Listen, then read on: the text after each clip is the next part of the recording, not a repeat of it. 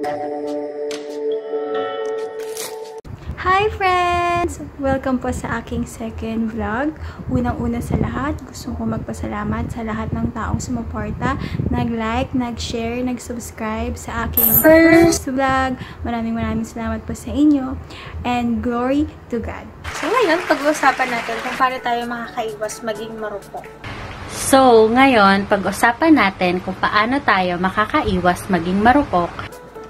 And gusto ko magbigay ng mga tips para maiwasan natin yung mga ninja. And gusto ko magbigay ng tips para maiwasan yung mga ninja. And yung mga hoka girl na dahilan kung bakit tayo nagiging marupok. And yung mga hoka girl na dahilan kung bakit tayo nagiging marupok. May mga tao darating talaga sa'yo na may mga tao talaga na darating sa'yo na magpapakita ng concern dahil alam nila na may pinagdadaanan ka. Magpapakita ng concern kasi alam nila na may pinagdadaanan ka. And hindi dapat lahat sila i-entertain. Hindi dapat lahat ini-entertain mo, no? Para hindi ka ma-double dead, no? Para hindi ikaw yung masaktan sa bandang huli. Mag-move on ka muna. Para hindi ka ma-double dead, no? Dapat ikaw ang mali. And marami pa namang dyan eh. Mas unahin mo yung sarili mo. And marami pa namang dyan eh. Mas unahin mo muna sarili. And mas importante yun. So, tip number 2, never assume. Mas importante yun. So, tip number 2, never assume. Pwede kang kiligin. Hindi ko sinabing bawal tayong kiligin, no? Pero never assume. Pwede kang kiligin. Hindi ko naman sinasabi na bawal tayong kiligin, pero never assume. Lalong-lalo na kapag alam mo yung guy is sweet pala sa iba. Lalong-lalo na kapag alam mo yung guy is sweet pala sa iba.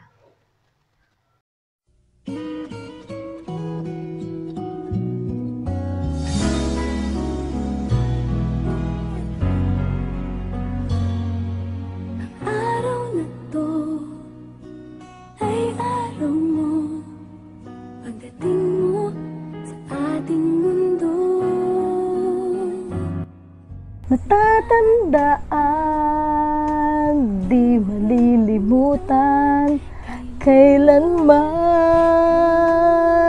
Lahat ng bago sa araw na to, pagdating mo sa buhay ko.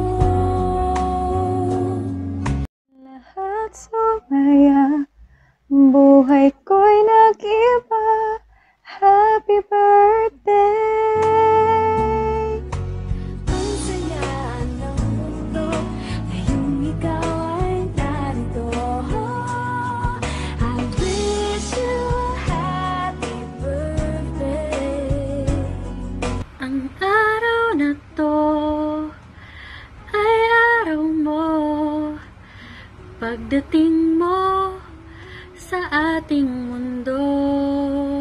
Natatandaan, di malilimutan. I wish you a happy birthday. Happy birthday.